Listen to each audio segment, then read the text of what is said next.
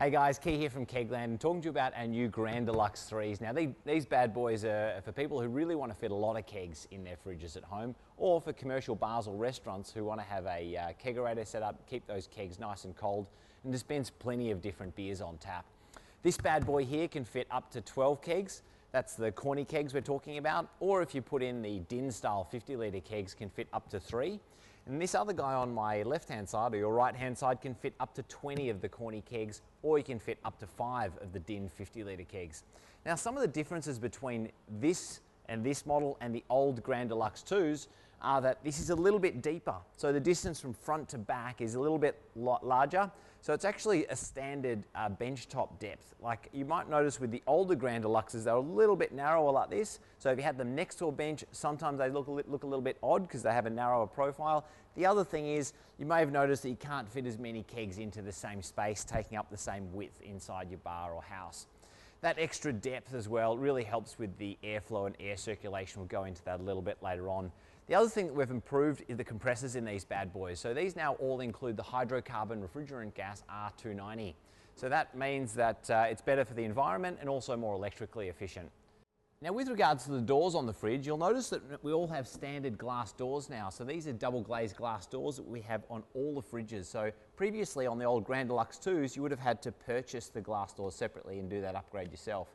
Being toughened glass, you'll find them pretty strong, so they can take a bit of knocking. The other thing you'll notice is we've changed the shape of the glass doors a little bit as well. So on the older model of glass door, you'll actually notice the widths on the doors here a little bit different. So these are now wider doors, meaning they can more easily accommodate the large 50 litre kegs.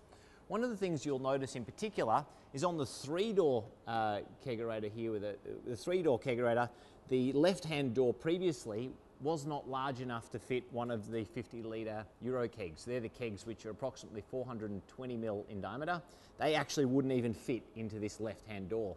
So you had to put them in the middle or right-hand door. And a lot of people weren't fully aware of that, and that led to some complaints as well. Now with regards to the tops of the fridges, they have slightly different configurations, whether you want the 2-door or 12 keg, or you want the big bad boy, the 3-door or the 20 keg model. As you can see, the 3-door unit actually has 2 font holes. So that's here and here. These are already pre-drilled, so it's really easy to fit a lot of the fonts that we sell, such as the modular font kits that we have. You could fit other flooded fonts if you really wanted to. These tubular fonts are the cheapest option and probably the easiest to fit, to be honest with you. With regards to the fonts, they can also be chilled using the font fan, which is included in the fridge. So you can see here, we've got a tube which blows nice cold air from the fans which are located on the right-hand side of the fridge here. So the cold air blows up here, and as long as you stick this up inside the font, you'll get that nice cold air cooling down that beer line and making sure the taps are a little bit cold so you don't get so much froth on that first glass. Now underneath the drip tray, you'll see that there's a drainage hole right here. On the underside of the drainage hole, you'll see there's a hose connected, which is inside the fridge. Now that's specifically inside the fridge, so you can actually put this hose into a bucket and keep that whole bucket refrigerated, and that'll keep fruit flies off any drips which are going into that bucket.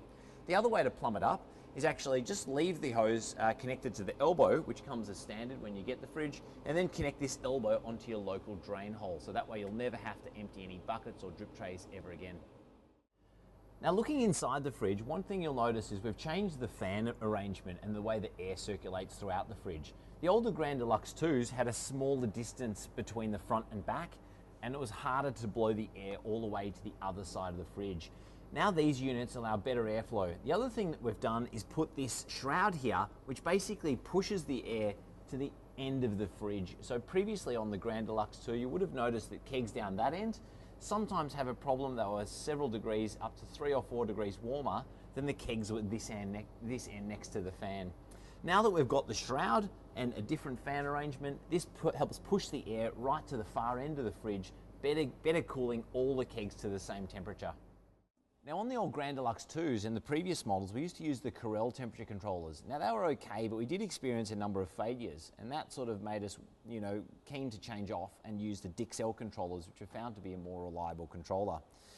With the Deluxe controllers, they're also really easy to use. If you need to change the temperature, simply get the set button in the bottom left-hand corner here, keep your finger on that for about 2 seconds. Once the Celsius Fahrenheit logo changes on the top right-hand corner, click the arrows down to the set point that you would like, and then hit the set button again to save. The other thing about the controller is you'll notice that the LED light switch is on the front of the units as well. So on the older fridges, they used to be inside the fridge, so you had to open the fridge to turn the LED lights on and off, and that was a little bit annoying, but now you have it right next to the power switch, so it's really straightforward to turn that on.